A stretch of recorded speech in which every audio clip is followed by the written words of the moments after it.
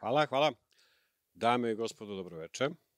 Ja sam Siniša iz HOOLOOVOO.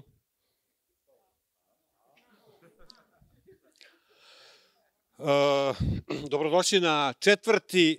debatak, drugi veliki, prvi u Novom Sadu, prvi stvarno javni i prvi u kom imamo strava učesnike koji nisu iz HOOLOOVOO-a, vidjet ćete. Hvala vam što ste tu. Posebno želim da kažem hvala na razumevanju ljudima koji su hteli da budu s nama danas tu, a nisu zašto više nije bilo mesta i koji gledaju ovaj snimak. I ništa, tema danas je veštačka inteligencija će unaprediti svet. A Debatak je deo već stare naše priče o kulturi dijaloga. Imate sve o tome na našem blogu, a možda će i Igor nešto da kaže o tome. Ja ću da prepustim scenu ambasadoru Debatka, licu Debatka, njegovom MVP-u, jedinstvenom i neponovljivom Igoru Spasiću. Hvala.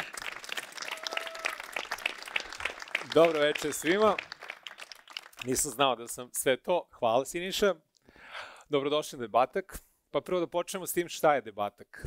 Debatak je zapravo jedan zdrav, pristojan, argumentovan dijalog na razne teme koje su bitne i koje su bitne svima koji se bave IT-em ili bilo kakvim tehnologijama, ali i šire, zašto ne.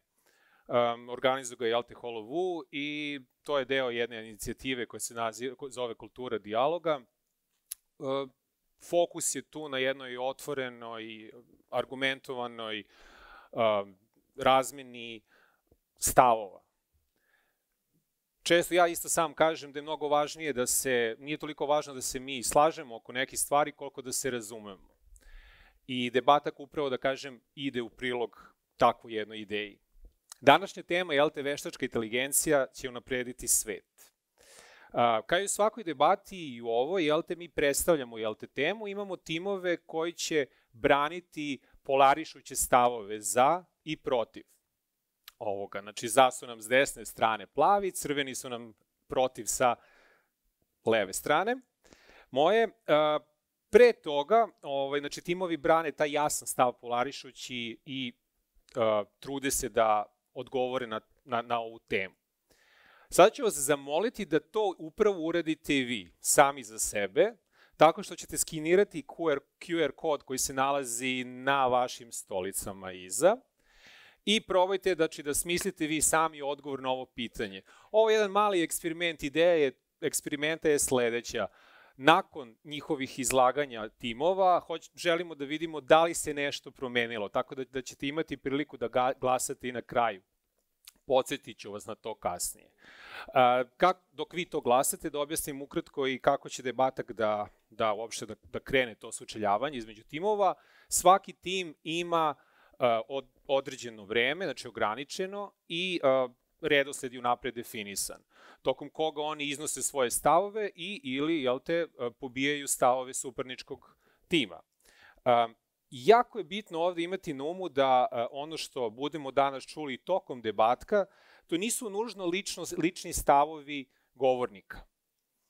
Upravo je smisao debate taj da se namerno gurnemo u taj polarišući stav iz koje kakvih razloga, a jedan od tih razloga je da se bolje razume jedna od strana. Zato ćemo na kraju debatka, kad završimo i ponovo glasamo i budemo zadovoljni, imati prilike da napravimo mali panel, kratak, gde ćemo imati prilike da čujemo njihova lična mišljenja na ovu temu. Znači, zaista ono što iskreno, da kažem, i sami misle. Ostalo je, dakle, to je to. Jeste glasali? Hvala, super. Ostaje još da upoznamo, dakle, timove. Tu je mali problem, svaki pojedinac tima radi toliko stvari da ja ne mogu to da zapamtim da vam prenesem, pa ću morati zaista i da pročitam ovde. Slobodan Bubnjević krećemo, znači, sa timom, plavim timom za fizičar i naučni novinar. Takođe i pisac, autor 2 knjige i nekoliko drama, je li tako? Naučni novinar u Centru za promociju nauke, Vreme, Nacionalna geografija, osnivač i urednik jednog lepog portala Nauka kroz priče, šef komunikacija u Institutu za fiziku, koordinator za medije na CERN-u i tako dalje.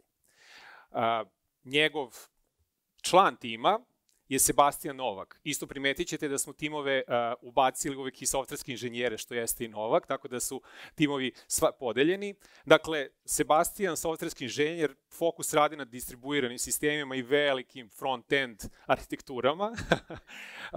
Takođe je radio kao asistent na FTN u Novom Sadu, predavač, suvlasnik online škole matematike i računarstva, Rajak, voditelj na podcastu IT tipa, verovatno ste ga videli, i takođe su osnivač jedne jako lepe inicijative Developers Club, koja ima ideju da predstavlja nekakvu vrstu autoriteta, znanja i zaista, da kažem, stoji iza toga. Tim protiv, s druge naše strane, dobrodošli, Miljana Milojević, vanredni profesor na odeljenju za fiziku Filozofskog fakulteta u Beogradu. Filozofija, tako je. I jedna jako interesantna tema, bavi se filozofijom duha i kognicije, znači filozofijom prava i metafizike, i posebno interesovanje je gde je ta granica kognitivnog sistema. Da li su one biološke, jel te, urođene u nama, ili postoje, da kažem, tehnološka pomagala, izvini ako može ja to nekako, da kažem, laički objasnim, koja mogu da pomere ove granice. Doktorirala je na temu proširene kognicije i usavršavala se na Institutu kognitivnih nauka u Nemačkoj. Takođe predaje, mentoriše, piše naučne radove i približava ljudima nauku i filozofiju. Njen partner večeras u timu, IT partner, da kaže, Miloš Knežević, softverski inženjer, Mile, ako mogu tako, počeo je, da kažem, kao ops, operativac isto, i onda je vremenom stasao u ono što danas nazivamo DevOps.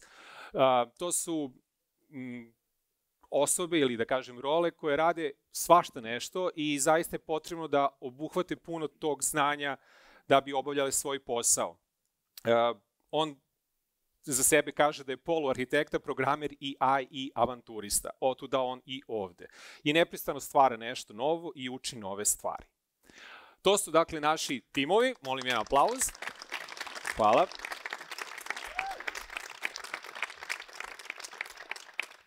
Ok, krenut ćemo, dakle, redom.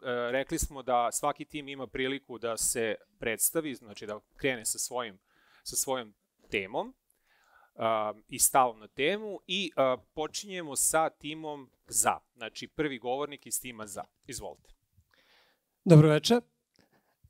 Veliko je zadovoljstvo biti u ovom prelepom dvorištu i među ljudima koje znam, koji su mi prijatelji, a pošto sam od njih čuo da su ostali još kuliji od njih, onda uživanje će biti potpuno večeras. Dakle, kaže naša teza, veštačka inteligencija će unaprediti svet. I mogli smo nas dvojica odmah da odustanemo kad nam je to zadato kao tema, zato što je to nešto što je u budućnosti, a mi smo stvarno ljudi koji ne verujemo u proricanje sudbine i takve stvari, i uopšte ono što radimo uglavnom negiramo tu vrstu futuroloških, neosnovanih, neutemeljenih i naučno nezasnovanih tvrdnji. A ovde treba proričemo i da tvrdimo da će u budućnosti veštačka inteligencija unaprediti svet, ali imamo mnogo argumenta koje ćemo večeras da podelimo s vama zašto pravimo takozvanu pametnu procenu da će vrlo verovatno veštačka inteligencija unaprediti svet. I pošto ne volimo budućnost na ovaj način, sad sam se tu ogradio, vratit ću vas u prošlost 200.000 godina. I sad, ovako, pre 200.000 godina članovi roda Homo, dakle to nisu ni Homo sapiensi, nego vrlo bliske vrste nama, koje ako primetite, mi smo vrsta koja je u rodu koji nema ostalih vrsta. Homo sapiens je jedini u svom rodu. Zašto? Pa verovatno smo istrebili one druge, jer to nam je dosta manir. Ali naši neposredni preci, praljudi, su ovako sedeli pre 200.000 godina na jednom lepom eventu i raspravljali o tome da li će vatra unaprediti svet. Dakle, vatra se koristi, imamo arheološka saznanja nekih par stotina hiljada godina, praljudi za razliku od drugih životinja se vatre nisu plašili i kako je do toga došlo, to prepuštamo kad bude neka biološka debata, ali imamo situaciju za koju pouzdano znamo da je vatra bila prisutna u ljudskim staništima i ova ekipa sedi jedno veče, junsko, i nema kamera, ali recimo pokušava da memoriše šta se dešava, razgovara o tome da li će vatra unaprediti svet. I o čemu razgovaraju? Da li da hranu peku ili da je jedu? I sad ekipa u plavim majicama kaže da je bolje da je peku, dok ekipa u crvenim kaže da to zapravo je bez veze jer će uništiti hranu, jer onda propada ono što oni inače rade, tako što pojedu pronađenu ili ulovljenu hranu i onda sledećih 7 sati leže i vare. Ekipa u plavim majicama ipak ubedi taj tadašnji skup da bi bilo mudro prvo skuvati ili ispeći hranu i tu naprave jednu izuzetnu prednost nad svim drugim vrstama, pre svega na vrstama primata, tako što zapravo čovek, odnosno pračovek, dobija ogromno vreme zahvaljujući tome što više ne mora da provede veći deo dana u varenju. Ako pogledate naše rođake koji su malo dalje od ovih praljudi i primate u zoološkom vrtu, vidjet ćete kako oni posle obroka uglavnom vreme provode tako što zapravo satima mora njihov želudac da skuva hranu koju jedu, a mi je prosto, kako bi rekli, pod temperaturom, termalnom obradom obezbedimo našem želucu da to uradi sa mnogo manje energije i ostane nam puno energije u toku dana. Varili smo malo, idemo brzo u budućnost, ali ne u sadašnjost, nego 12.000 godina pre ovog trenutka. Opet jedna ekipa, ali ne ovde, nego tamo u Mesopotamiji, jedne junske večeri sedi, ima svoj debatak gde raspravljaju o tome da li da zrnevlje jedne trave, koja je tu hibrid bila, pojedu i urade ono što su svi radili kad su sakupljali hranu okolo, da je stave u vatru, skuvaju i šta su već mogli da urade s njom, ili da je eventualno urade svetogrđe i zasade to semenje. Pobeđuje naravno ekipa u plavim majicama i sade semenje i tako nastaje poljoprivredna revolucija. Čovek po prvi put postaje stvorenje, jedna biološka vrsta koja sebi gaji hranu. I to je čovek zezno, da ne kažem zajebao evoluciju. Tako da jedan glavnih mehanizama kojim evolucija deluje jeste tako što vrstama uskraćuje i omogućuje da do hrane dođu, a mi je sami gajimo. Tako što smo unapredili svet. Kako vreme protiče kad putujemo kroz... Idem brzo napred.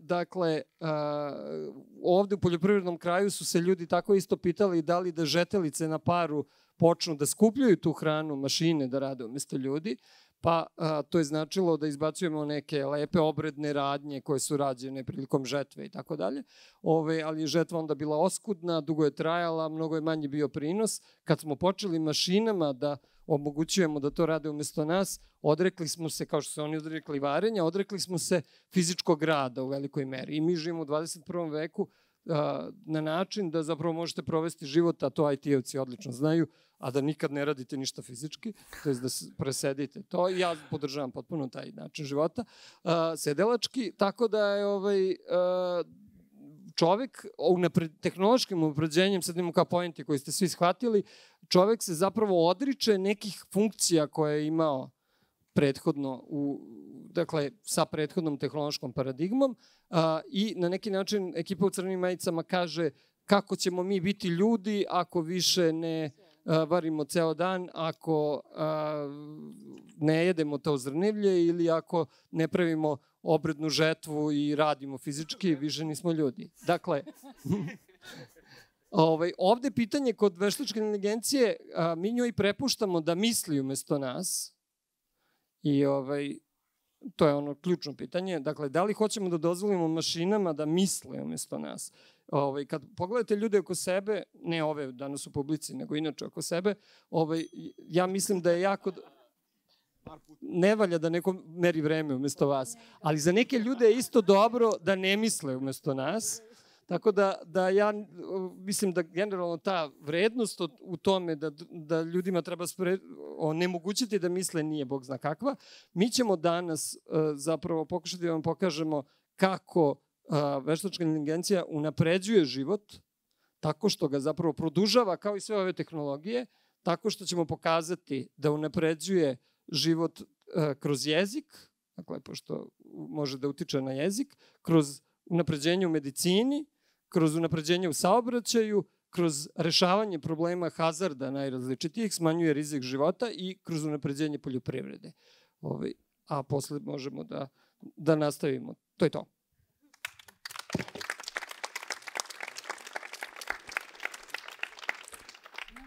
Crveni tim, spreman?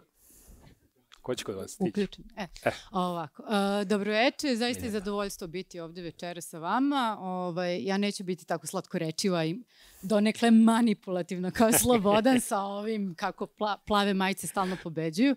Tako da, hajde da ostavimo to po strani. Ja ću krenuti onako grubo analitički, pošto jesam analitički filozof, prvo da vidimo šta zapravo u koje okvire ova debata spada. Dakle, naša teza treba da bude da veštačka inteligencija neće unaprediti svet. Ovde imamo 3 nabijena termina. Svet, unaprediti i ova budućnost, ovo buduće vreme, gde mi je Slobodan već dao neki šlagvort sa time kako uopšte predvideti šta će se desiti u budućnosti. Prvo bih krenula od toga na koji svet se ova teza odnosi. Jer ako pričamo o fizičkom svetu, onako kako ga nalazimo, bez ljudi, dakle ono što se dešava, onda ova teza nema mnogo smisla, zato što fizički svet naprosto postoji. Fizički događaji koji se dešavaju nisu ni dobri ni loši, nisu unapređujući ili unazađujući. Big Bang, da li je dobar ili loš? Ne znamo, je li tako? To je nešto prosto što otkrivamo kroz nauku, kroz fiziku i smatramo delom deskriptivne, a ne normativne nauke.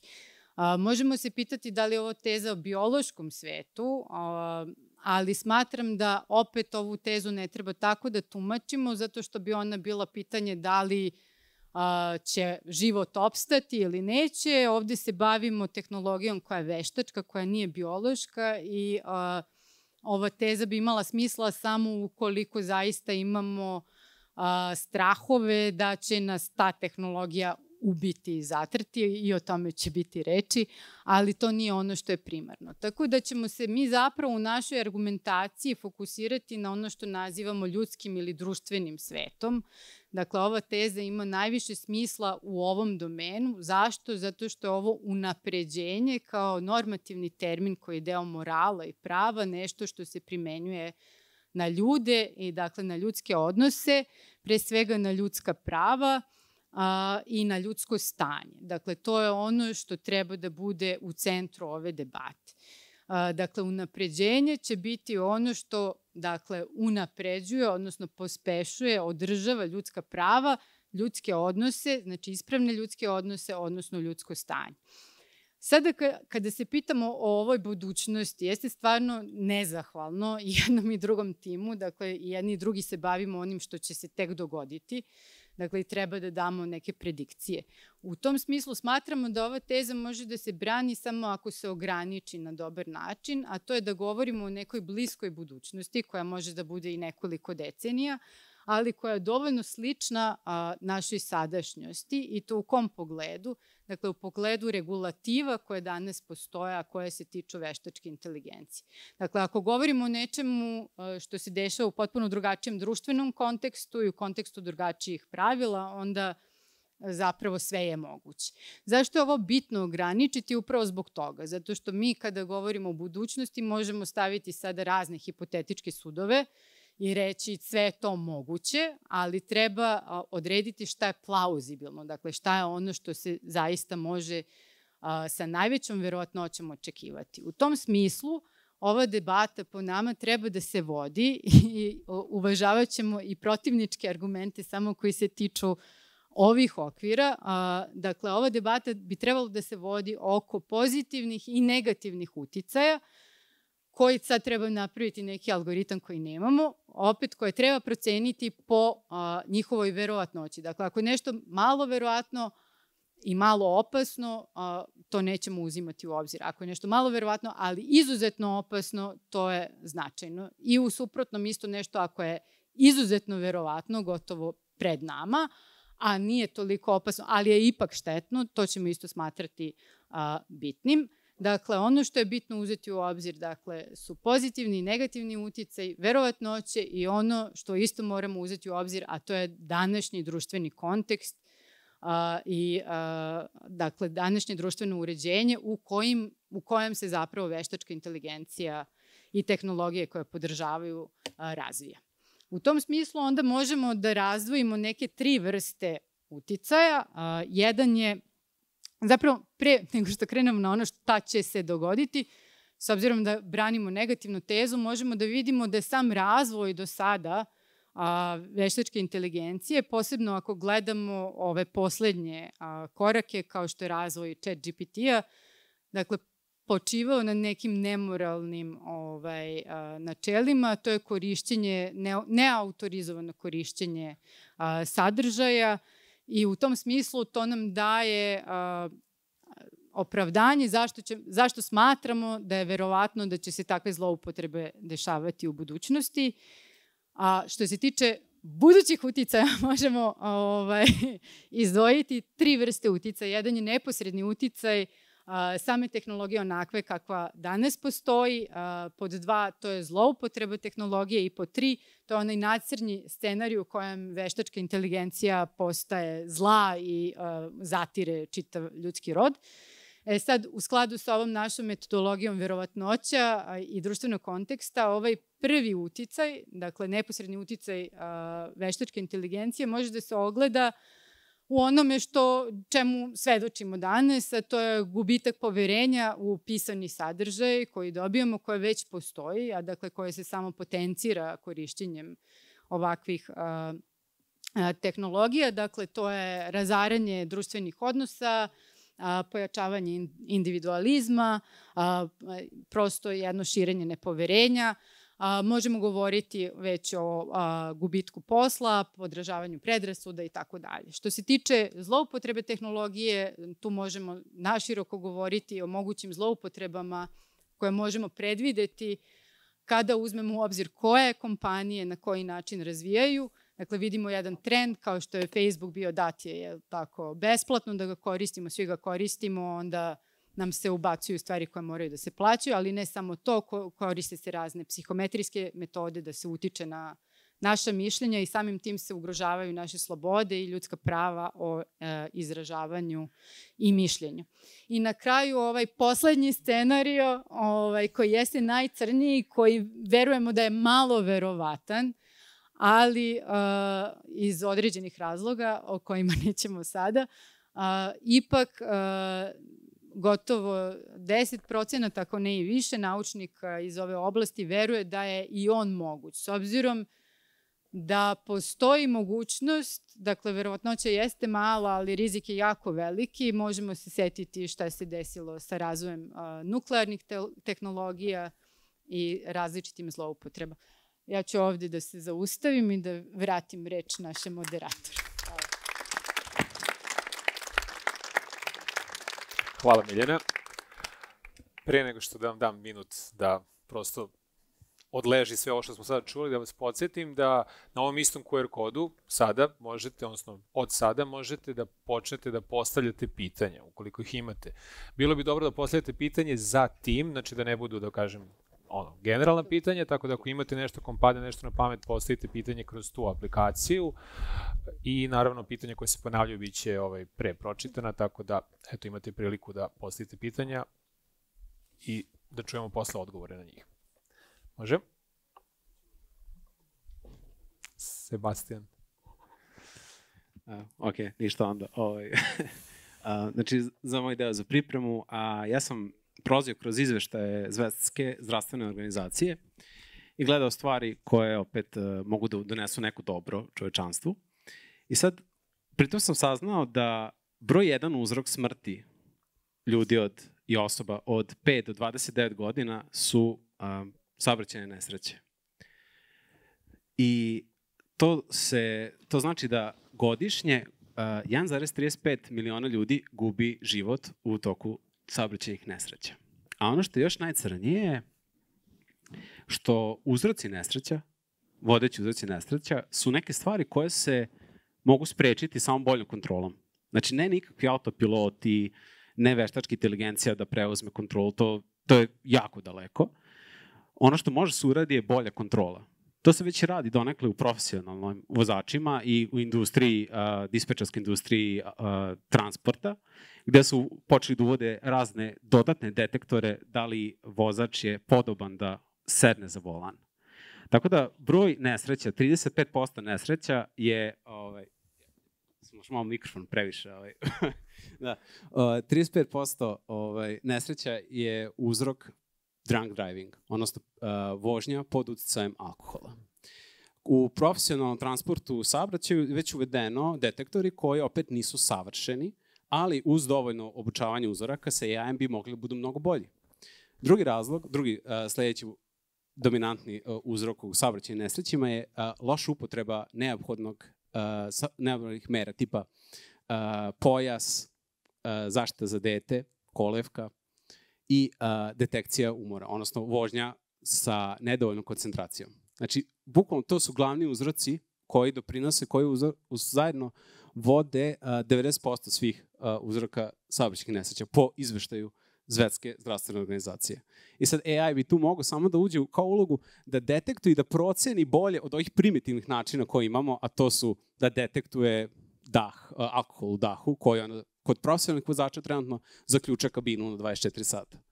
Sad, kad bi se to malo primenilo bolje u svim sektorima za civilnu vožnju bi isto bilo mnogo bolje. Sad, ste htjeli još nešto?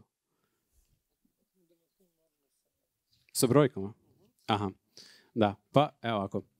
Znači, jedna od tih stvari koje kažu je da, osim svega toga, da čak mala redukcija, koja bi opet mogla, znači malo smanjenje brzine vožnje, recimo da smanjenje brzine od 5% bi trebalo da smanji broj smrtnih slučajeva 30%. Što znači uz kontrolu i ograničenje, opet znači ne autopilot, nego kroz bolji monitoring brzina i uz smanjenje od 5% bi moglo da smanji broj nesreća za 30%.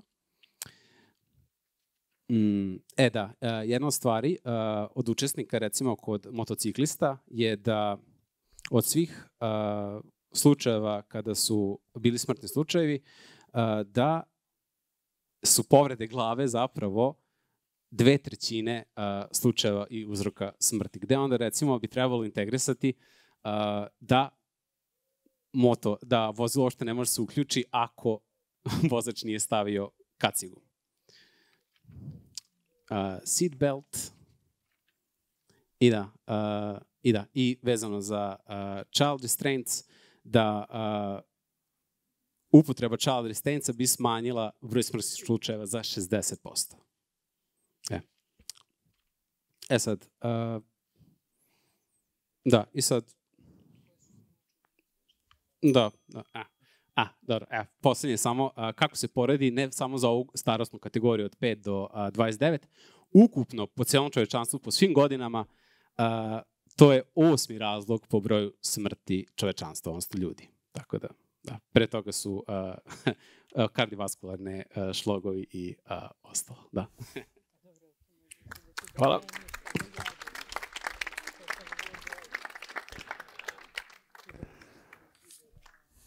Pretpostavljam da će Miloš sada ili... Hvala, Igore. Pozdrav svima. Naša strana zastupa ideju da AI neće promeniti svet. To ne možemo da opovrgnemo. Mislim, to je realnost. Naš stav je da će ga promeniti na gore. O čemu govorimo? Pričat ćemo o različitim sferama, počevši od gubitka posla. To je ono što nas sve čeka u bližoj budućnosti. Peđe, osim mene. Da preskočimo taj aspekt koji je svima očigledan. Ajde pogledamo malo privatnost. Ljudi već rado se, da kažem, rado dopuštaju svoje informacije da teku internetu, znači da ne zanima ih to previše. A sam GPT generalno, znači, bolje radi sa većom količinom podataka. Tako da pričamo o tome da će ljudski život vrlo lako doći pod neku lupu ovako, da posmatramo što više, da što više tražimo, da bismo imali bolje predikcije, bolje ideje, bolje rezultate, što zaista nije idealno. Sljedeća stvar koju bih još od pre pomenuo je, to je više kao neka pristrasnost, kao bias. Ako se sećate možda pre nekih 8 godina, Microsoft Tay, to je bio chatbot koji je Microsoftov tim inženjera izbacio, vrlo interesantno je bilo. To je bot koji je za 24 sata postao naciji. Bukvalno krenulo interesantno, sve super, ja volim sve, baš je sve ekstra, i onda posle interakcije sa mnogo ljudi, čitanja stvari sa Reddita, to je krenulo totalno u pogrešnom smeru. Vrlo brzo izbacivao bot neke tweetove gde je Adolf Hitler ovako u srcu i piše swag i slično, znači bukvalno katastrofa. I sad, totalno side note, ako ste primetili da kolegi iz drugog tima, mislim low blow, ali Slobodan i Sebastian SS, a mi smo tim, mislim... MNM, tako da, ko glasa za nas, posle će biti... Svako slučaju, šalim se, to je recimo bilo vrlo brzo isključeno posle manje od 2 dana. Drugi primjer koji bih dao je prisvesnost bota, to nije chat bot, to je AWS, znači Amazonov servis za recruiting. Ako se sećate, pre par godina isto je zaživeo i vrlo brzo su ga ugasili, pošto je bio pristrasan. Šta se dešava? Statistički podaci kojim su ga pohranili, što je vrlo validno, inženjeri su bili muškog pola. I sad sve CV-e koje je dobio, koje su bile osobe ženskog pola, on je samo diskardovao. To je to. Znači, nije bilo razmatranje uopšte. Znači, možda je duplo bolji kandidat, ali pol se ne uklapa u statistiku. Ćao. Ono što mi dalje interesuje, mislim, to je generalno oko nečeg što mene brine, ali onda imamo neke stvari koje ja mislim da su vrlo očigledne. To je bezbednost. Ako opet nivou gde može bude, mislim, pogledajmo i sad koliko ima digitalnih, znači kompjuterskih virusa, 100.000. Zašto bi išta sad bilo drugačije sa AI-em? Ja mislim, samo može bude potencijal bolje iskorišćen. A čak ako neko ne iskoristi to na taj način, može da bude bukvalno neki hakerski napad da će neko preuzeti nešto i u svoje maliciozne namene svrhe će to iskoristiti. To nas dovodi do poslednjeg najmračnijeg scenarija, znači apokalipse konačne, gde bi OpenAI i Terminator se pojavio i to bi se sve završilo. Mislim da neće doći do toga, ali generalno smatram da vratit ćemo se na problem sa poslom koji je vrlo opipljiv i vrlo brzo će nas stići. Ovo je najmanje verovatan scenario, taj najmračniji, ali dalje je verovatnoće tu. Statistika koju je Miljana rekla, ja sam našao drugačiju jednu, mislim statistiku svako pravi svoj, kako kome odgovara naravno, ali ono koja je meni bilo još interesantna je, pošto je gora, znači drastičnija je, kaže da 50% istraživača u AI laboratorijama, cutting edge tehnologija, znači ono bukvalno najsavremenije, najdalje, najbliže onom što sada je trenutno aktivno, 50% njih smatra da postoji šansa 10% ili više da će AI ustati i napraviti veliki problem. Znači da tako to formulišem. I to su oni sad rekli ovako, okej, to nije strašno, 50% njih je reklo 10%, sve to je malo. I sad, ako to pogledamo na drugi način, recimo, putujemo odavde do Toronta avionom. I sad kaže, pilot je tu, on je vrlo spreman, 20 godina već vozi, ali postoji šansa 5% da će pasti avion. Da li biste ušli na taj avion? Ja stvarno ne bih. Hvala.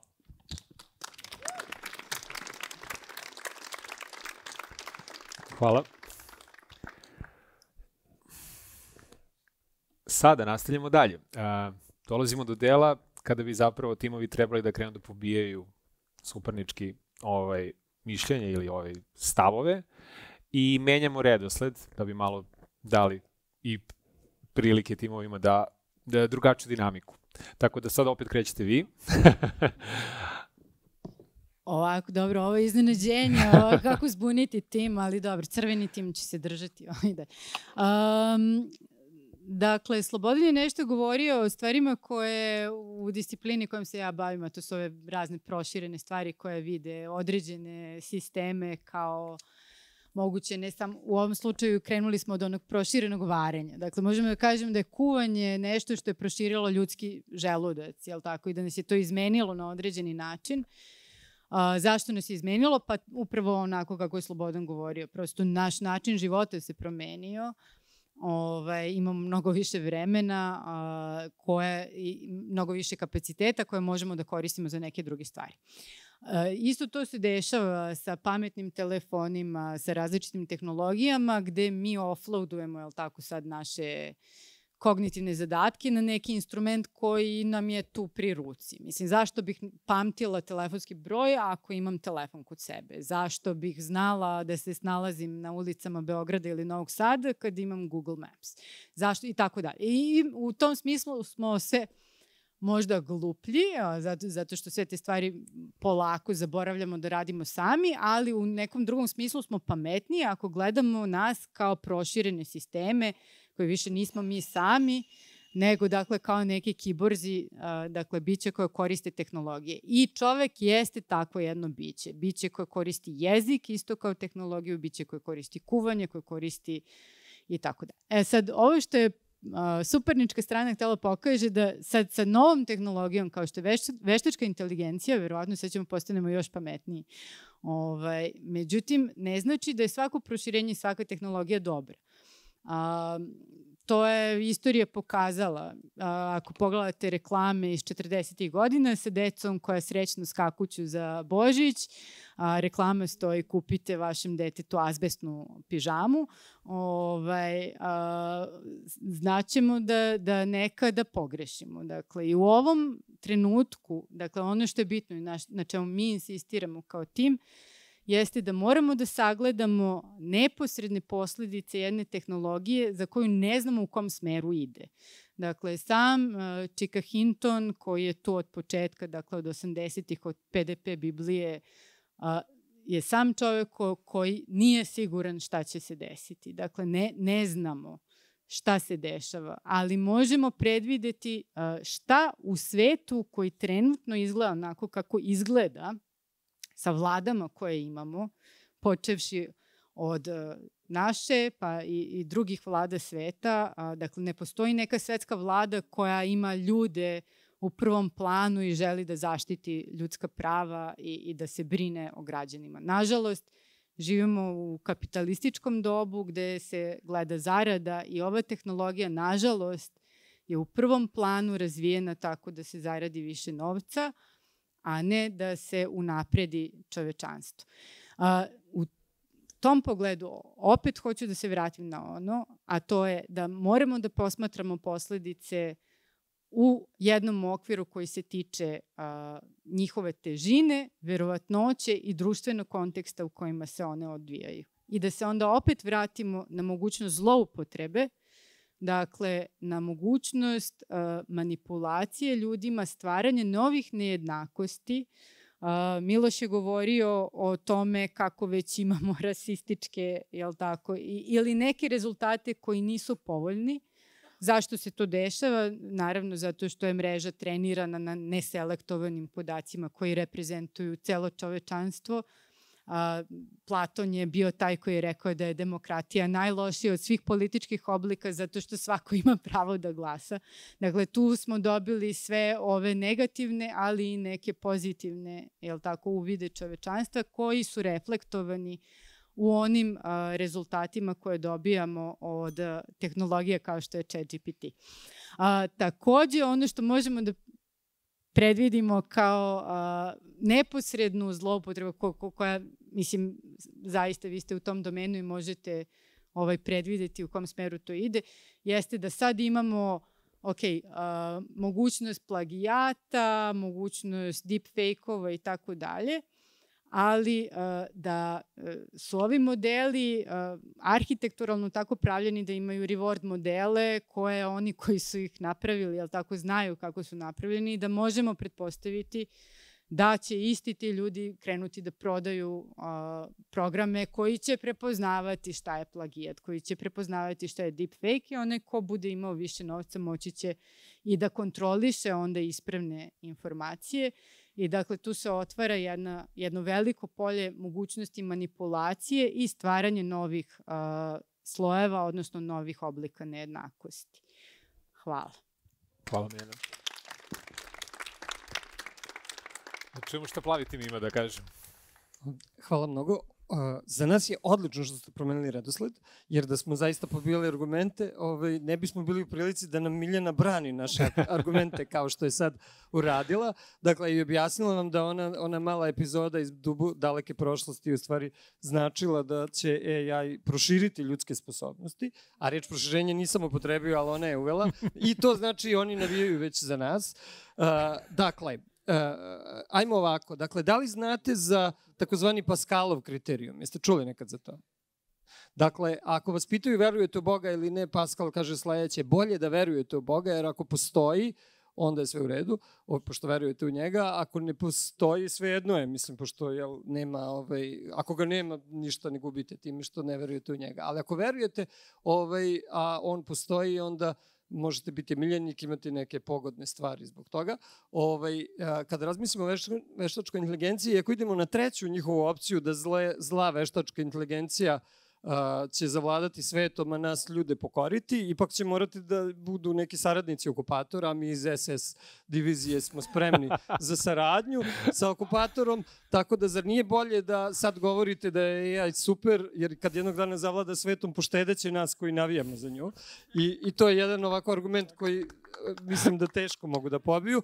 Drugi argument koji su oni pokušali ovde da uvedu, ali sad vrlo ozbiljna stvar, dakle, kao što smo čuli Miljanu u njenom sadašnjem ekspozeu kojim brani naše stavove, je da zapravo biće proširenja zbog veštačke inteligencije, znači doće do unapređenja, ali su moguće zloupotrebe i onda kažu sledeće. Zloupotrebe su moguće, ali mi ćemo ih ceniti prema tome kolika je verovatnoća da se dogode, a kolika je njihova opasnost i onda svu argumentaciju stavljaju na one najopasnije zloupotrebe moguće, za koje zapravo nisu pokazali da im je visoka verovatnoća.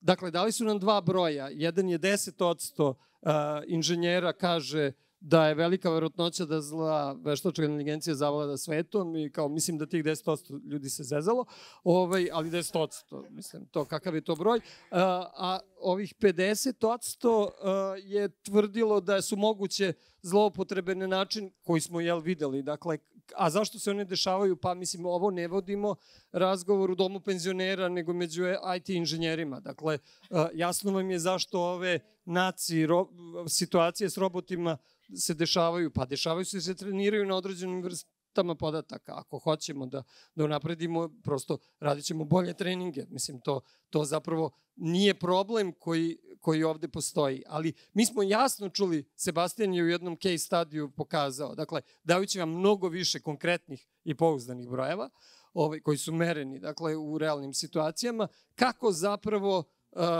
jedna konkretna stvar, a to je saobraćaj, može, dakle, da bude otklonjena uz pomoć tehnologija koje kreću ka veštačkoj inteligenciji. Čak ne moramo ni da ju upotrebimo, mi možemo da šta uradimo? Produžimo ljudski život u proseku, tako što smanjimo broj smrti i to u jednoj zoni koja nije mnogo proučavana od 5 do 25 godina, jer kad gledate na ukupnoj populaciji to nije tako strašno. Međutim, ono što sam ga ja naterao na kraju da vam pročita, to je ova lista izazivača smrti, gde imate srčani udar kao drugu najčešću stvar, 10%, znači od nas ovde 100 i nešto, jedan će da umre od srčanog udara.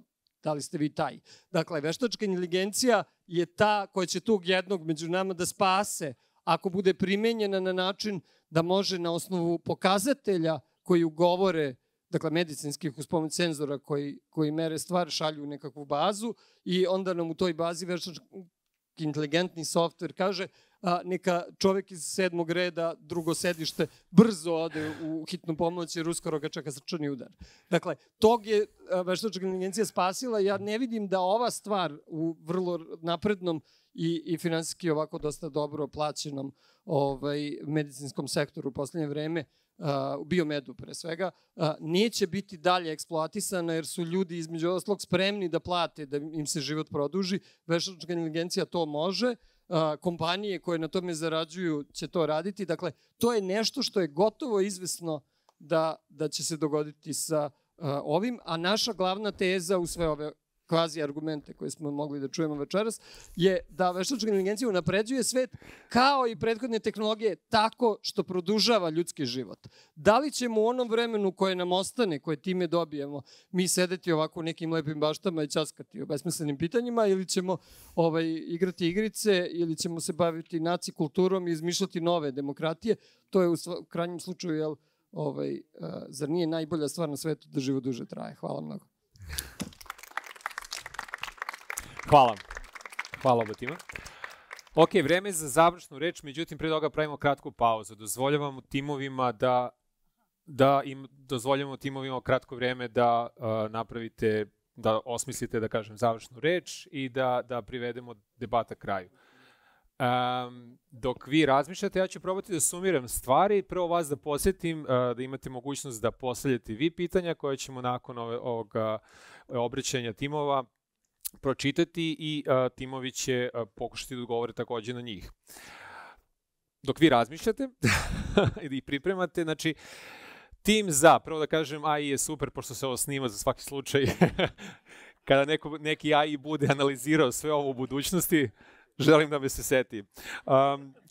Suština njih izlaganja, ako mogu ovako kratko da sumiram, da u suštini zapravo dolazi do unapređenja, kako ćemo koristiti AI opet je na nama, ali suštinski zaista dolazi do unapređenja i, da kažem, konačno, kao i svaka druga unapređenja tehnološka u istoriji čovečanstva, dovodi do boljitka života, odnosno produžetka naših života. Čuli smo i neke paralele, da kažem, sa kolima i statistike koje se tiču kako već i nekakva mala unapređenja, koje su praktično i danas dostupna, možda čak i bez tih AI-a ili sa nekom malom već treniranim AI, već mogu da unaprede živote ukoliko bi ih prihvatili i krenuli da koristimo.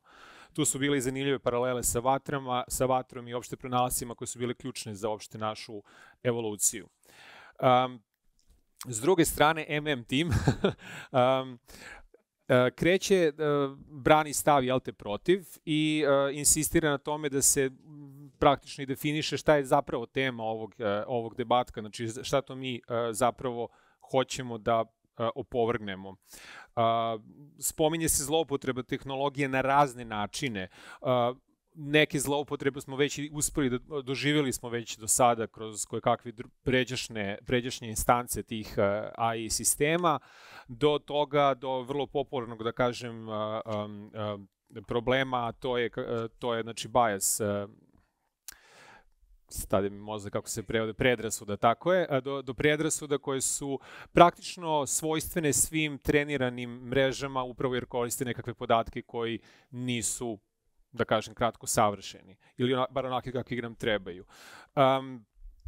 Tako da, tu se naravno pominje i da je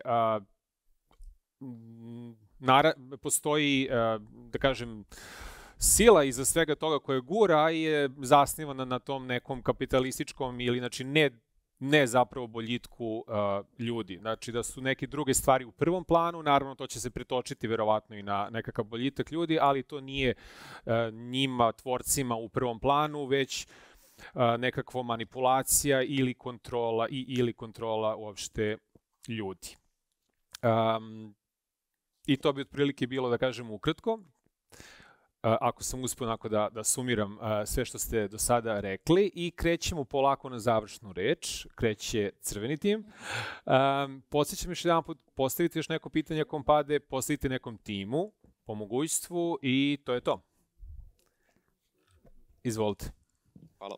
Ja bih samo rekao da deluje mi da Igor ima plavu majicu ispod, pošto do sada su oni imali 4 izlaganja ukupno, mi smo imali 3, nekako se naše preskočilo, drugo slučajno, skini majicu. U svakom slučaju, ok, ako... Jeste, imao Sebastian drugo? Imao sam, da. Ništa strašno. Ali nije tu. Ukratko, ajde ovako.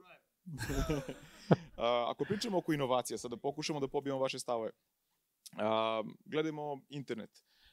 Internet je donao mnogo novih poslova, ali uništio je mnogo više nego što je donao. Pogledajmo malo u istoriji General Motors. Ok, nije baš IT firma, ali opet gledamo napredak. 1980. imao je 10.000 zaposlenih i ostvario je profit od 11 milijardi dolara. Impozantno. Google 2012. Neki 6.000 zaposlenih, profit od 14.000. Znači, pričamo o 60% zaposlenih, 30% većem profitu. Nije ista industrija, stoji. Ajde, pogledamo nešto što više pije vodu. Blockbuster, sećate se, verovatno, to je bio gigant koji sad više ne postoji, pošto su odbili digitalizaciju. 2004. godine imali su, ja mislim, nekih 8.000 zaposlenih otprilike, 6 milijarde dolara zarade, vrhunski. Netflix, koji svi vjerojatno koristimo sad, ili je naš, ili je nečiji, hvala kume, 4.500 zaposlenih, 9 milijardi dolara. Šta gledamo? Znači, trend je isti. 60% zaposlenih od, da kažem, kompetenta, od prethodnih od firme koja je prethodna i 30% veća zarada. Šta je razlika? Između General Motorsa i Googlea 30 godina. Između Blockbustera i Netflixa 10 godina. 12, da budem precizan. Ovo je bilo 2004-2016. Znači, manje više 3 puta brže smo došli do istoga. Ljudi ostaju bez posla. Ok, inovacija donosi nove poslove. Ako pogledamo pre, znači imali smo recimo lupan 20 ljudi koji rade na polju. Poljoprivreda, volovi, orese njiva. Sad od tih 20 poslova nemamo to. Imamo recimo 4 koje ne obrađuju, nego servisiraju traktore. Super, napredovali smo. Šta je sa ostalima? Statistike iz Amerike još 1960. su počeli sa tim. 30% novih poslova svake godine je stvarano. 60. 70. 25. 80. i 90. 20%. 2000. 10%. 2005. 5% novih poslova. Posle toga, 2010. 0. Znači, populacija raste, broj poslova se sad trenutno smanjuje. Čak i da sve to nekako proći, iako ne znam kako tačno bi to moglo se desiti, znači prekvalifikacijom i ne znam nekim programima države i slično, pogledajmo samo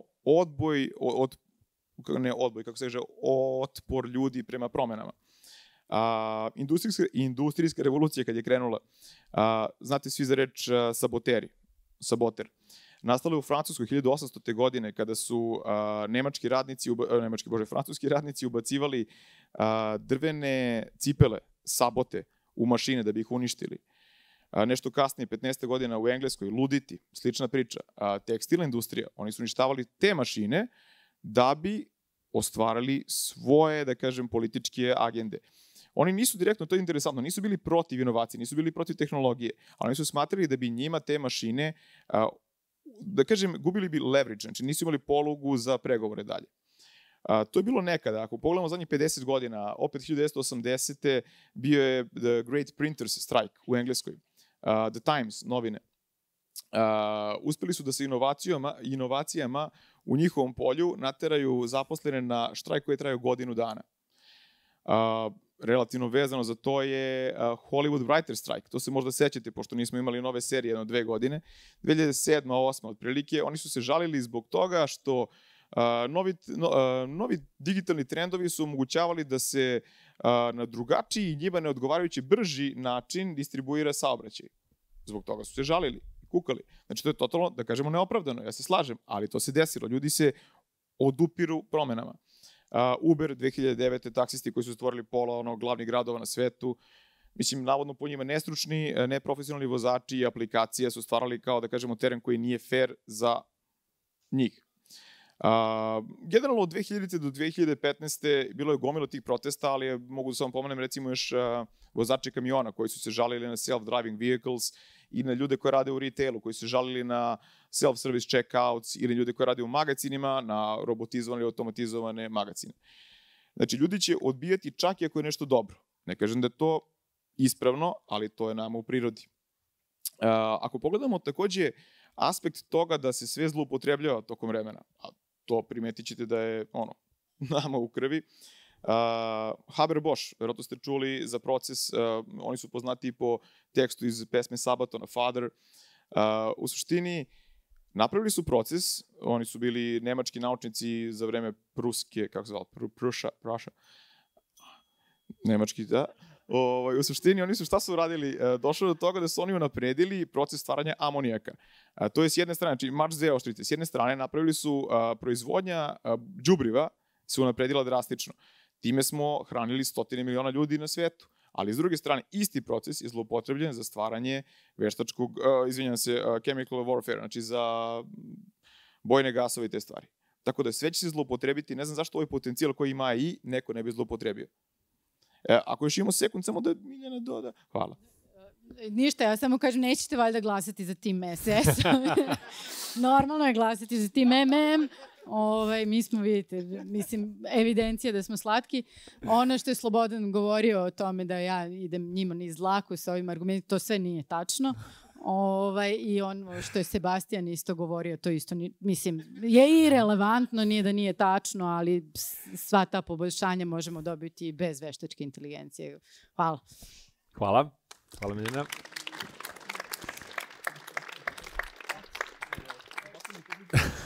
Posle. Da čujemo sada plavi. Sa ovim SS epitetom, prosto ne mogu da ne odolim, da ne dovežem se, pošto sad su koristili brojeve, ali vidite kako im ne ide to s brojevima. Nemaju veštačku inteligenciju da im pomogne.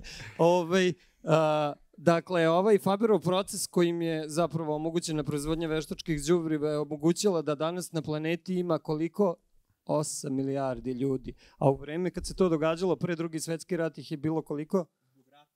Pre rata ih je bilo manje od 3. Dakle, pogledajte koji je to skor. A koliko ljudi u ratu stradalo? 80 miliona. Mi znamo razliku na ovoj strani bine između 80 miliona i nekih 4 milijarde. Dakle, taj proces je doveo do dovoljne proizvodnje hrane da 8 milijardi ljudi danas živi na planeti. I mislim, sad mi možemo tako oko tehnoloških stvari, ali ajmo da vidimo, dakle, mnogo su dobri ovi brojevi koje smo čuli.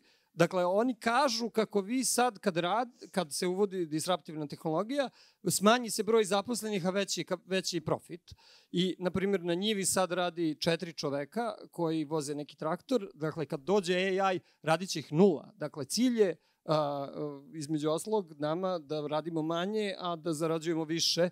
I u onom nizu gde imate one kompanije kako se sa sve manje zaposlenih zarađuju, jednog dana će HOOLOOVOO sa 153 zaposlena zarađivati milijarde dolara. Dakle, ako pređe na AI i slične najnovije disruptivne tehnologije. Dakle, to one donose, smanjuju ljudski angažman.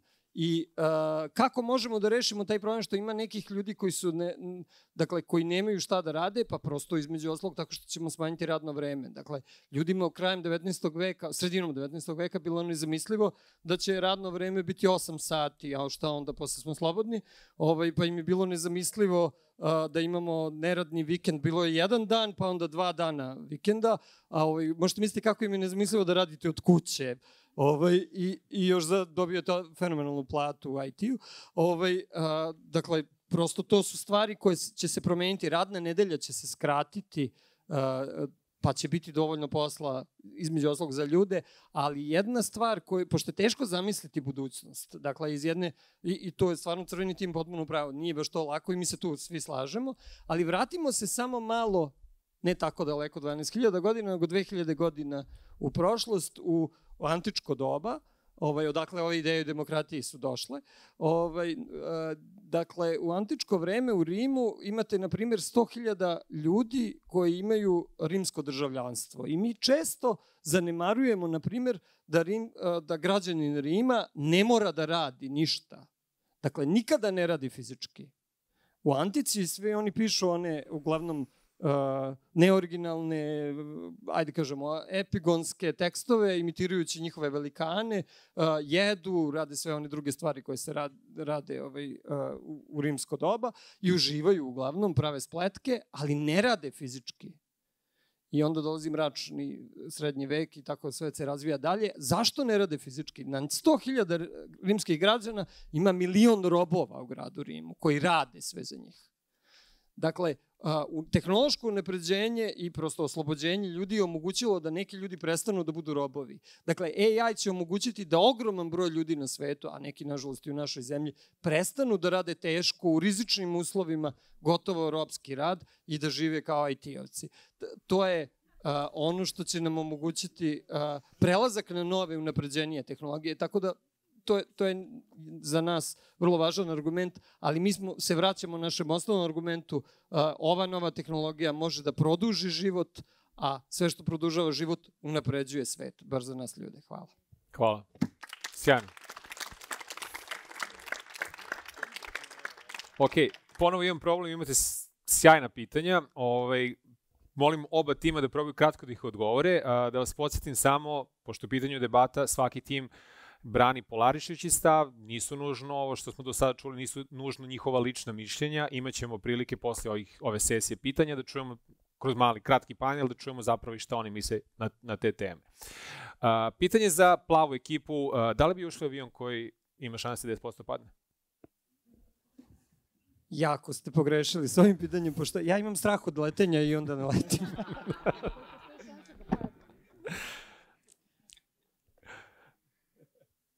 Dobro, ok, ne, sve u redu, sasvim ok. pitanje za crveni tim. Da li bi se odrekao pomagala ili uopšte boljitka u tehnologijama kao što je medicina zarad sigurnosti od AI-a?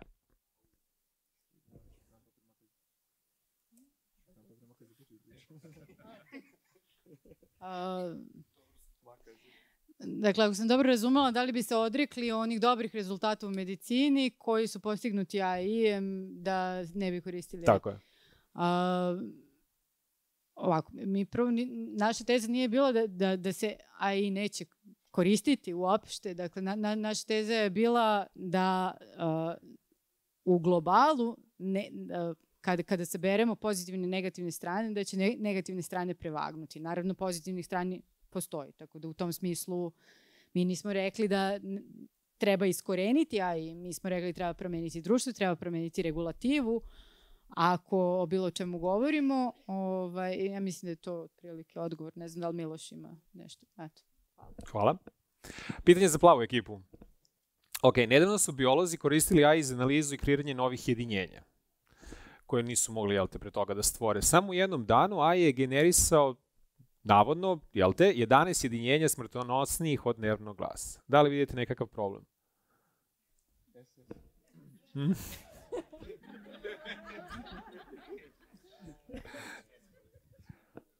Da, znate ono u Dr. Strangelove, u Kubrickovom filmu, kad prosto ne može ruku da spusti, ne da mu se, tako i mi. Bivši nacista koji je sad glavni nuklearni inženjer u Americi. Dakle, pitanje je što AI može da predvidi proizvodnju da sintetiše različite vrlo opasne supstance. Pa gledajte, deep learning se koristi već prilično dugo u biomedu upravo za ove stvari. Dakle, da biste napravili nove proteine najrazličitije, to su nemogući računi. Dakle, prosto čovek ne može da reši takve probleme. I danas kao redovnu alatku u biomedicinskim laboratorijama se koriste različite, ajde kažemo, u ovom segmentu primitivne veštačko inteligentne mašine koje omogućuju da se dođe do novih rezultata, a jedna, na primjer, su rešenja za pravljanje novih vakcina. Tako da mislim dobit od pravljanja novih vakcina u odnosu na to što naprave i neke nove otrove je ipak veća. Tako da. Ok, hvala. Pitanje jedno za crvenu ekipu, nije toliko kontroverzno, ali da li možemo da očekujemo treću AI zimu? Dakle, dešavalo se već ranije u 2 navrata da su postojale takozvane AI zime kada je zamrznuto razvoj neke tehnologije 70-ih i recimo 90-ih godina ili 80-90-ih godina. Šta mislite o tome? Znači, da li možemo i sada da očekujemo tako nešto? Da li vi mene slušate uopšte?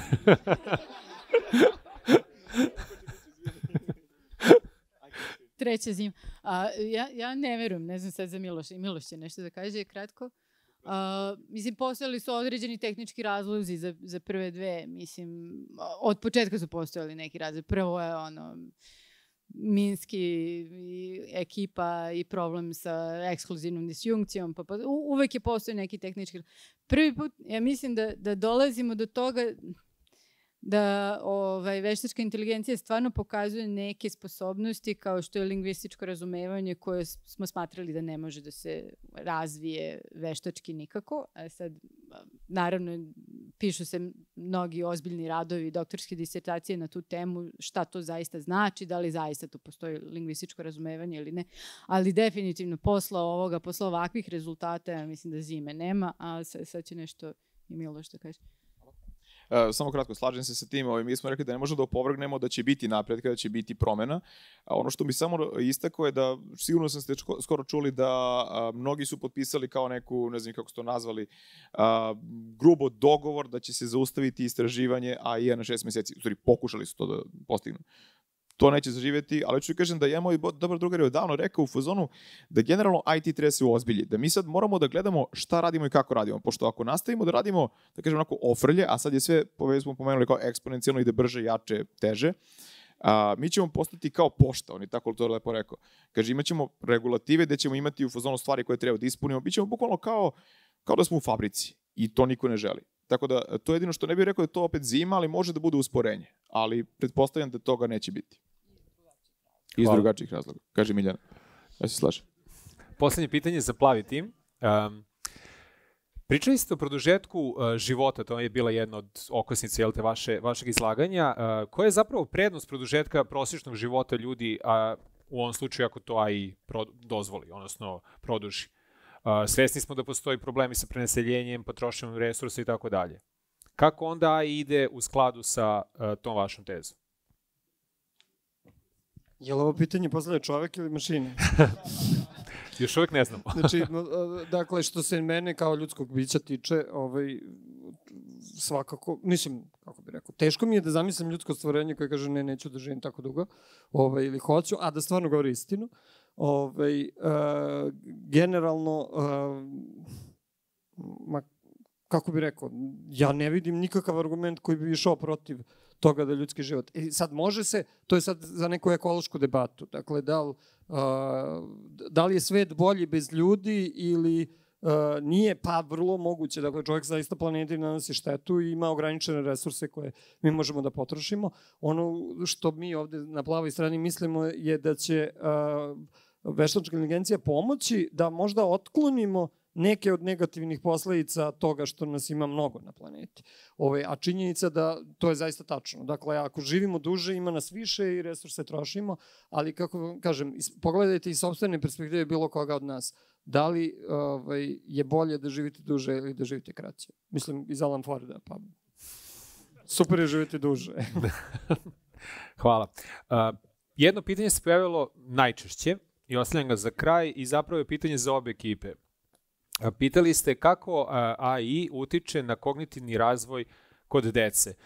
Jedan od primjera je kritičko razmišljanje koje nam je bitno u svim oblastima života i rada, pa hajde kažemo crvenom ekipom da počne i da proba da da odgovor. To je izuzetno teško pitanje, mislim, pošto nema dovoljno istraživanja koje se time vode.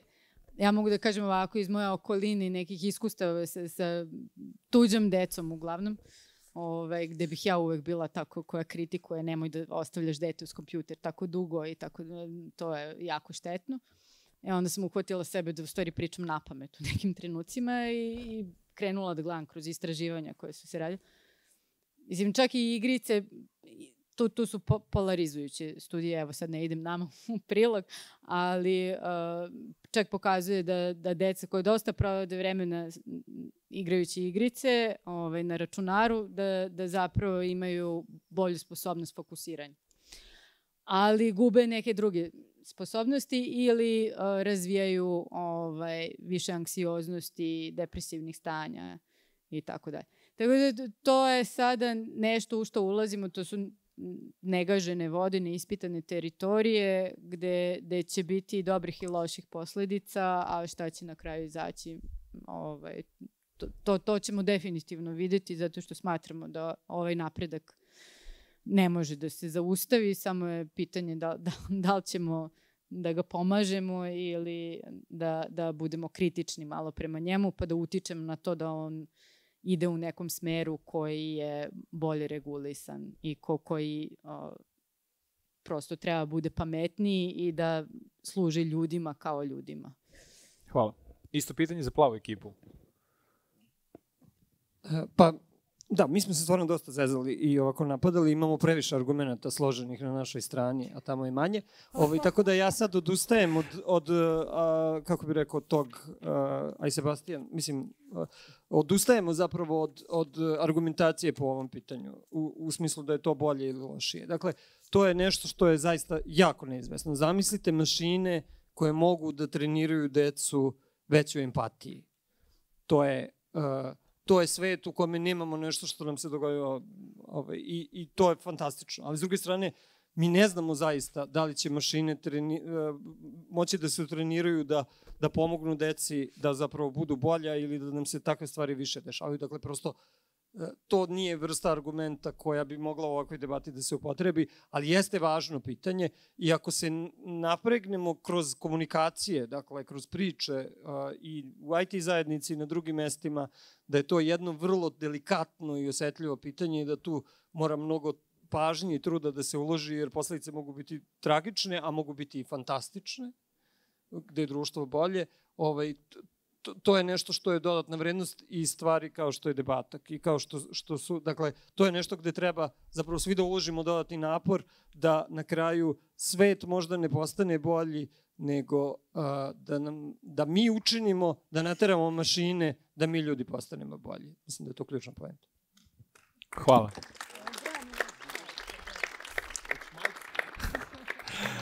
Ok, došli smo do kraja debatka tog dela, ovog prvog dela večeri. Sad ću vas zamoliti da ponovo skenirate kod i odgovorite na ista ona pitanja od ranije. Dakle, u debatama inače ne postoji pobednik, znači nije poenta da ovdje dođemo do pobednika. Zanimljivo je da vidimo da li je možda ova debata uticala na vaše prvobitno razmišljanje, te ćemo podeliti rezultat kada obavite sada glasanje. Ponavljam, ovo što smo do sada čuli, zaista to su bili ne nužno njihovi privatni stavovi koji ćemo upravo čuti za koji minut, tako da molim vas da glasate. Jeste glasali? Ok. Da pogledam rezultate i da vam kažem onda da li je došlo do promene.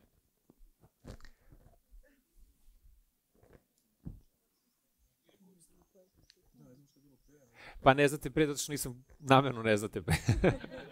Nismo htjeli da pričamo da ne gurnemo stvari na jednu stranu. Ok. Dobro. Ok. Dobro, glasalo je manje ljudi. To je prva stvar. Pa zapravo stvari su se promenile. Ponavljam, ovo nije nikakvo takmičenje. Iako imamo M&M, slobodno možete i da podelite. Na početku je većina odgovora bilo za da. Međutim, znači da će u korist, da kažem, plave ekipe, dok je nekih možda 20% bilo za oni koji su bili na strani ne. Situacija sada na kraju debatka se drastično promenila. Mnogo više njih je sad odgovorilo za da. Dakle, primetio se, ali nije nikakvo takmičenje. Trebalo je bombone da podele na početku, ja ne znam, to je velika strateška greška crvenog tima. Uglavnom nastaje taj pomak, da. Ok, dolazimo do jednog sad relaksiranijeg dela, pa hajde da krenemo onda možda od crvene ekipe, da im damo priliku, pa izvolite sad slobodno da kažem svojim rečima, kažete uopšte šta mislite o razvoju AI tehnologije i uticaju te na društvo. Da li vi mene slušate uopšte? Gde je kamera, dakle za AI u budućnosti ovo nisu bili naši stavovi. Naravno, ja mislim da niko u ovoj debati ne može da ima stav jasno za ili možda neko ima, ali svakako zna bar malo nešto o veštačkoj inteligenciji i razmišlja o tome, imaće podeljene stavove. Dakle, moj stav naravno da ima jako puno prednosti u hemiji, biologiji, primenjenoj molekularnoj biologiji, svakako što se tiče automatske vožnje, različitih programa. Evo, sad imam i što se tiče kognitivnih nauka, dakle neke pomake, dakle nešto što se smatralo da ne može neuralna mreža da učini, se pokazuje mogućim i tako dalje. Dakle, postoji jako puno pomaka pre svega u nauci, u istraživanju, u našim shvatanjima koje su uvek dobre za čovečanstvo, ali isto tako stoji mi pored ovog stava koji smo branili donekle da postoji jako velika mogućnost zloupotrebe tih tehnologija i da stvarno moramo biti oprezni i koliko kao građani možemo uticati, treba uticati na stvaranje nove regulative i biti tu aktivan i ne prepustiti da se to samo tako nama dešava, nego zauzeti aktivno učešće u tome. Ako želiš, naravno. Ok, ja bih isto podržao ovaj stav. Menjamo majice posle. Ali okratko da, moj stav je naravno dijametralno suprotan od ovoga što sam zastupao. Mislim, slažem se, znači nije crno-belo, ima naravno sve što smo rekli, sve pije vodu, ali ja stvarno smatram da napredak koji AI nam sad donosi je nešto što je u poslednjoj deceniji najveći, da kažem, napredak čovečanstva. Previše ima stvari koje su pozitivne. Sve može zloupotrebiti. Znači šta god uzmete, neko će zloupotrebiti. Ali Sloba je to lepo rekao u fazonu, ako se beremo dobro ili loše, u ovoj situaciji će biti mnogo bolje. Jedan argument koji isto lepo ima Sloba, ne mogu setim zašto beše nešto oko... Sjetit ću se vjerojatno da budem pričao, ali ista je poenta.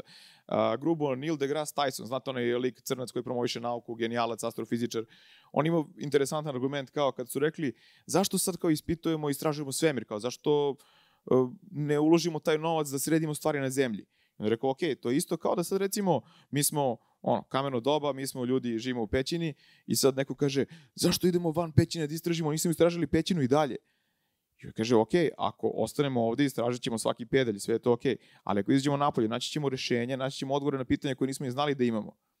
Isto što se tiče AI, znači, ima mnogo stvari koje će nas možda negde zeznuti, poslovi, sve što smo pomenuli, sve stoji, sve će se to desiti manje ili više, ali smatram da ljudi će se prekvalifikovati.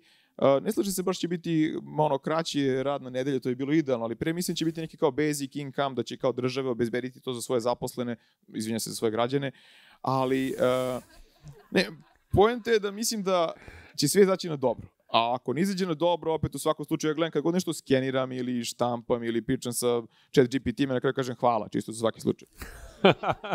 Hvala. Hvala.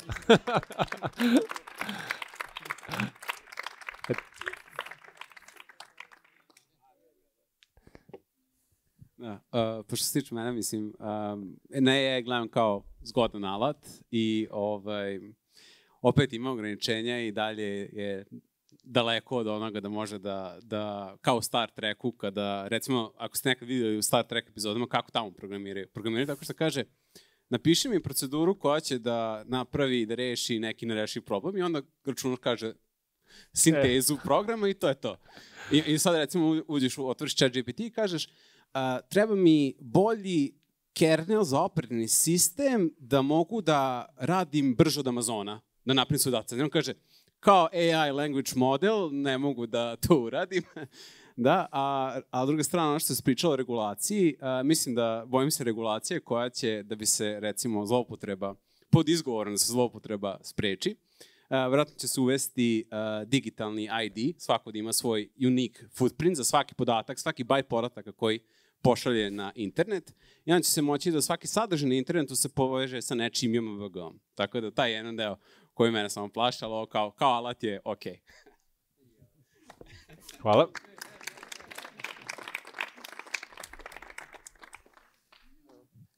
Pa, znate kako, ja, na primjer, vrlo uživam, to mi je onako nadrealno iskustvo, da nekad pogledam TV slagalicu, onaj kviz. Ali manje više kviz, nego je mnogo dobro kad se završi. Pa kad to izgleda kao da se događa u nekoj drugoj zemlji, drugoj realnosti, kad jedni drugima kažu kako je bio dobar protivnik, kako fenomenalno se I u to ime ja vas pozivam jedan aplauz za crvenu ekipu, nije im bilo ovako. I mnogo ih hvalimo, stvarno bili su super, ali ovo glasanje je sumnjivo, mislim da su oni glasali za nas večeras. I znate, ima neko biračko mesto, pa neko se kandidovao, pa svi, čak i on je glasao protiv sebe, dakle, kada izađu rezultati nezgodno. Ali sad, da vam kažem, dakle, meni će sad uskoro za 2 nedelje, najviše ili 3, izaći knjiga koja se bavi problemima zloupotrebe nauke. Ali ne, nego, na primjer, dakle, konkretno vezana je za nuklearnu tehnologiju i za kreiranje nuklearne bombe.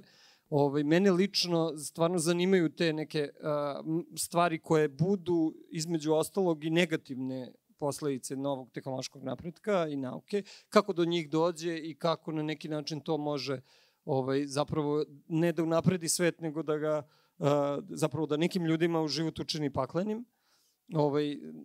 To je stvarno neoboriva istina. Sve tehnološke revolucije dolaze u sve ove boljitke o kojima smo pričali, u koje svi manje više verujemo, ali za neke ljude u tom procesu transformacije život postane baš neizmjerno težak. Dakle, mnogi ljudi kad gube poslove zbog prosto uvođenja novih tehnologija i nije to baš tako lako, ali, hoću kažem, mi možda možemo, ako pričamo o tome, da doprinesemo da ta tranzicija ka novoj tehnologiji u sledećem koraku bude lakša za neke ljude, jer na kraju krajeva sve se ovo u stvari radi zato da bi mi imali više vremena za odmor u tom našem dugom životu. Hvala vam, meni je bilo divno večeras, nadam se da je i ostalo. Hvala. Pa to je to onda. Hvala obim ekipama, hvala vama što ste došli, ostanite na tamo, to je to, uživajte.